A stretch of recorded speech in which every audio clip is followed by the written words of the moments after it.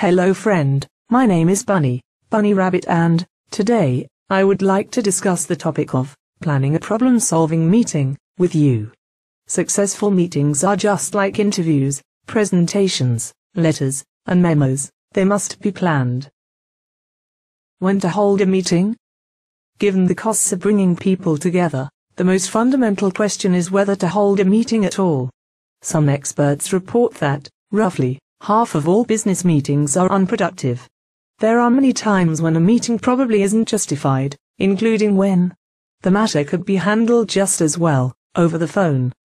You could send a memo, an email, or a fax to achieve the same goal. Key people are not available to attend. The subject would be considered trivial by many of the participants. There isn't enough time to handle the business at hand. Members aren't prepared. The meeting is routine, and there is no compelling reason to meet. The job can be handled just as well by one or more people, without the need to consult others. Your mind is made up, or you've already made the decision.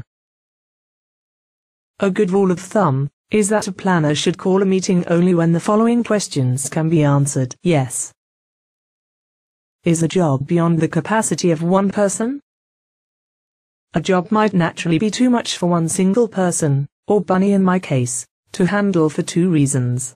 1. It might call for more information than the person processes, or 2. It might take more time than one person has available. Are individuals' tasks interdependent?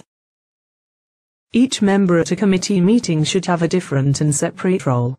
If each member's share of the task can be completed without the input from other members, it's better to have the members co-acting under the supervision of the manager. Is there more than one decision, or solution? Questions that have only one right answer aren't well suited to discussion in meetings. Whether the sales force made its quota last year, and whether the budget will accommodate paying overtime to meet a schedule, for instance, are questions answered by checking the figures, not by getting the regional sales managers, for instance, to reach an agreement. Are misunderstandings or reservations likely? It's easy to see how meetings can be useful when the goal is to generate ideas or solve problems, such as a food shortage in the rabbit warren. But meetings are often necessary when confusing or controversial information is being communicated. Suppose, for instance, that changing federal rules and company policy require employees to document their use of company cars in far more detail than was ever required before. It's easy to imagine how this sort of change would be met with grumbling and resistance. In this sort of situation, simply issuing a memo outlining the new rules might not gain the kind of compliance that is necessary.